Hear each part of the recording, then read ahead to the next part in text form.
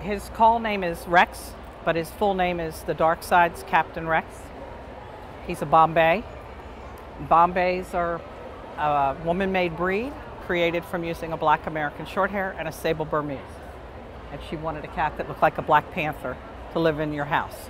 Patent leather coat, large, round, expressive, gold to copper eyes. Yes, they're a minority breed. There are only about 15 breeders left in the world at this point.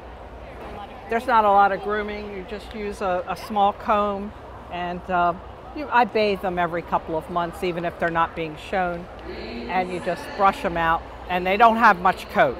He's got a lot of coat right now, but generally doesn't. Single coat, yes, it's single coat, black to the root. They're a moderate breed. They're not going to be up on chandeliers and on top of shower curtains, but they do like to play. But because of their muscular structure, they don't do a lot of leaping. But they're a moderately active cat. They tend to be very outgoing, people-oriented. I've been living with them since 1988. That's a wonderful breed to have in your home.